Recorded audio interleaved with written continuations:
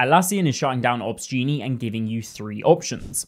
Move to Jira Service Management for incident management, move to Compass for alerting and on-call management, or realize they've made that way too confusing and choose an alternative like BetterStack that handles all of that and much, much more in a single, beautifully designed product. So let's take a look at some of the key features that OpsGenie users will love.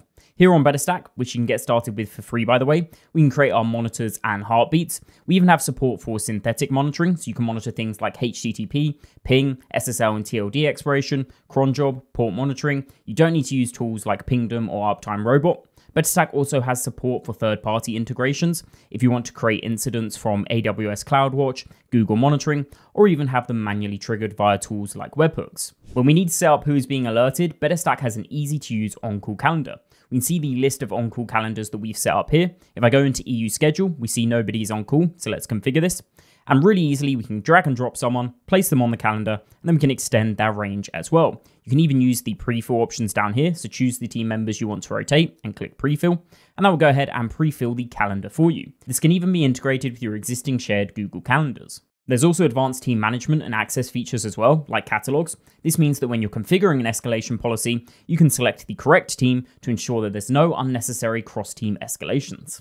Even cooler, you can manage all of this on the go with the BetterStack On-Call app, where you can even request cover if you're on call but become unavailable at the last minute, giving your team a nice heads up. Taking a look at our incidents within BetterStack, we can click into one to view the minute-by-minute timeline of what's occurred, as well as any escalation steps that have taken place. To help us debug, we can view the response, we can view a screenshot, and we also have a trace route and MTR, and we can actually get these explained to us in plain English with the help of AI.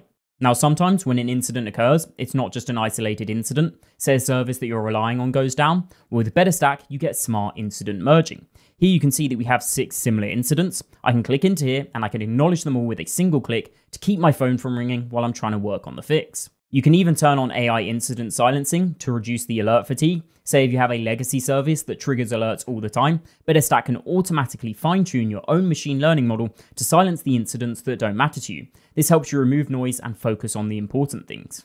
One of the most loved features on OpsGenie was its Slack integration. Don't worry, you get that with BetterStack too. You can create a dedicated incident channel and automate everything from naming, adding context, assigning roles, alerting the right people. Plus, we automatically sync the events timeline in Slack with your incidents view in BetterStack so you can locate the information that you need. This allows you to resolve incidents without even needing to leave Slack. Finally, while you're working on fixes behind the scenes, you can keep your users informed with a beautifully designed status page, which can be connected to all of the existing monitors and can be edited in seconds. It can even be branded and on your own domain, allowing you to build trust with every incident and reduce the number of customer service tickets.